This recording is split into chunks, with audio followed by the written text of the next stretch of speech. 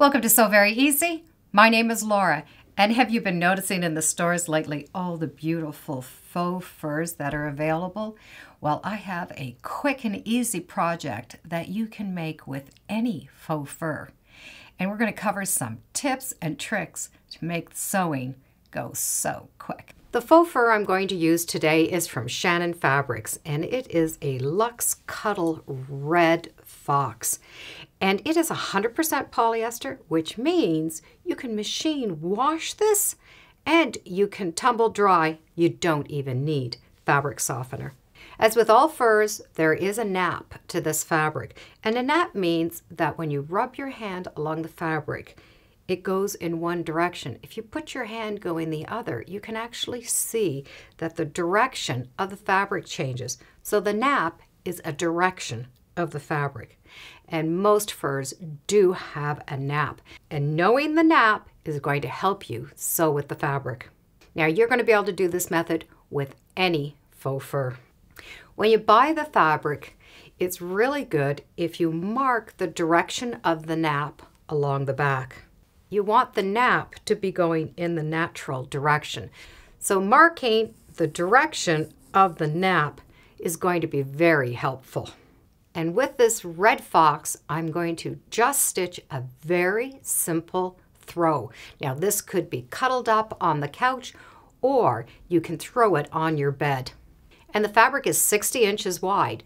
So I'm going to use 5 yards, and that is going to give me 2.5 yards for each side of the throw. Now that's going to fit beautiful on the top of a queen size bed. Or you can cuddle with it on the couch. When sewing with the fur, you want the nap to be going in the same direction. So when you sandwich the two pieces together, both the naps need to be going in the same direction. And that's where the arrow will come in handy. When the naps are going in the same direction, when they're stitched on the machine, they nestle together really nicely and they don't move as much. If you have them going against each other, they want to shift, and it's easier to sew with the naps going in the same direction. So if you buy the 5 yards, you can't fold it in half and consider one of this a seam because the nap is going to be running in the opposite direction. You will need to have two pieces exactly the same size. And to cut the fur, it really is simple. It's best if you don't use scissors because as you cut, you're going to cut through all of those fibers. And what you want to do is cut so that the long fibers are still there. So an X-Acto knife really works well. Make sure you have a surface that you can cut on. I like to make sure I have a nice sharp blade, and I'm going to be able to cut right along that drawing line. And just take the X-Acto knife and run it along your seam. And just do a couple of inches at a time, and then you're going to be able to pull the fur apart. And you'll be able to see that you're not losing a lot of those long fibers. You're not cutting any of those long fibers off. So just continue cutting all the way down that seam. And as you pull, if you have any last threads, you'll be able to just give them a little trim. Now I'm going to be able to put those two pieces of fur together right side, but I want the nap going in the same direction. So you can pin or clip the fur together. The first two seams you're going to sew are going to be the two long sides, which are the pieces that still have the selvage on them. And on one side, you are going to need to leave an opening because we're going to turn this right side out. And I would recommend at least leaving 2 hands of its space because that's a lot of fur that you're going to have to pull out. Little spot is just not going to be big enough. So be generous and leave a good opening.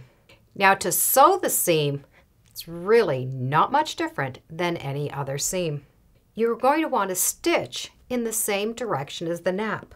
So the nap was going down, I'm going to stitch going down. So you're going to be able to stitch the one side and then flip it over and stitch the other side. So you're also following that nap of the fabric. You're also going to sew a nice generous seam, at least a 1/2 inch. Set your machine up just to a plain straight stitch, but you want it a little bit bigger.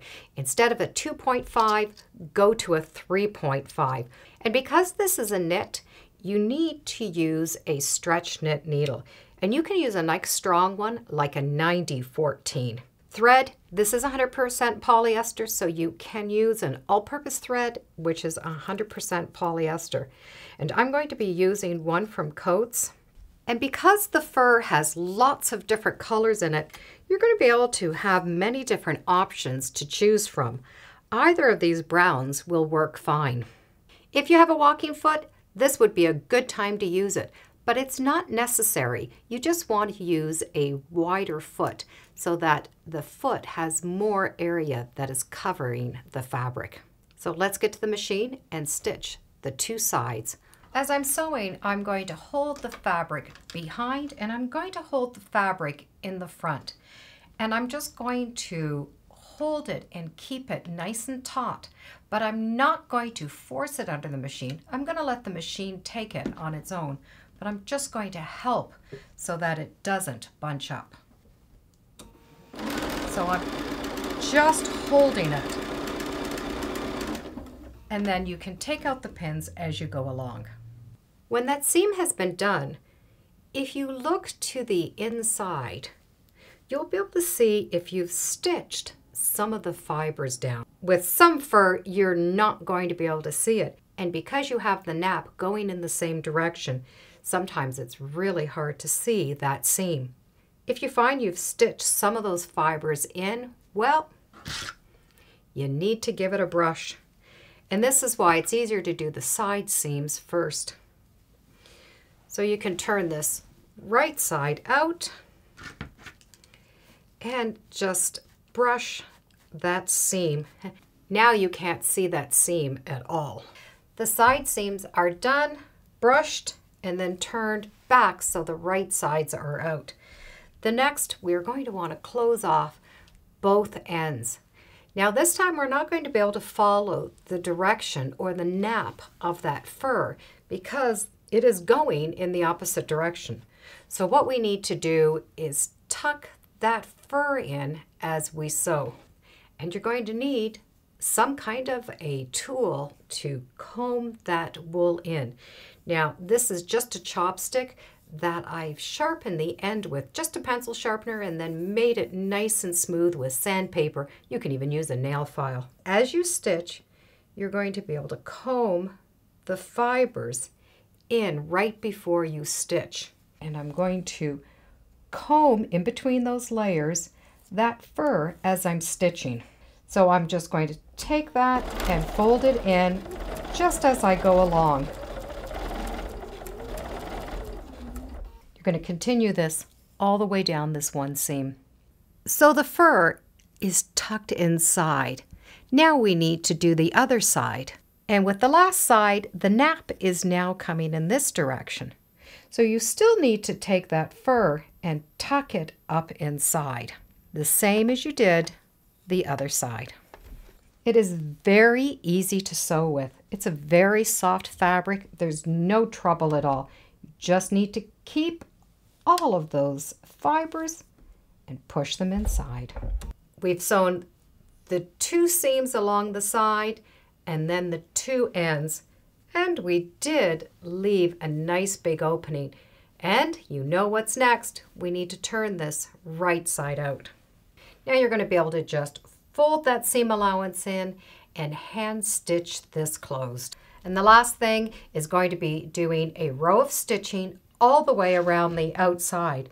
So you're going to match your seams together and do a 2-inch stitch all the way along. Now use your thread that's going to match as close as you can, match up your edges, and then follow the nap again, stitch 2 inches all the way down. Do the same on the other side and make sure you follow the nap. And when you're going to do the bottom and the top, you won't have to worry about the nap. Just match up that edge and do a 2-inch seam all the way along. And you're going to create a flange by doing that. That's going to keep it together so it's more like a blanket, and it just makes it a little bit more elegant. Now where you've done that row of stitching, you might actually see the thread. And if you don't like that, brush it. And all that thread is going to disappear inside the fur. And you're done. And this is a project could be done in an afternoon. Have that nap of the fabric work for you and just tuck in those little fur ends and you are done. No fancy stitching at all. Now Shannon Fabrics does have a website and they have 2 pages of helpful hints on sewing with fur. I'll put a link in the description if you want to print those out and keep them on file. The hardest part about this is going to be deciding what fur you like best. Thank you for joining me today on Sew Very Easy. Feel free to subscribe, and as always, come on back. Let's see what we're sewing next time in the sewing room. Bye for now.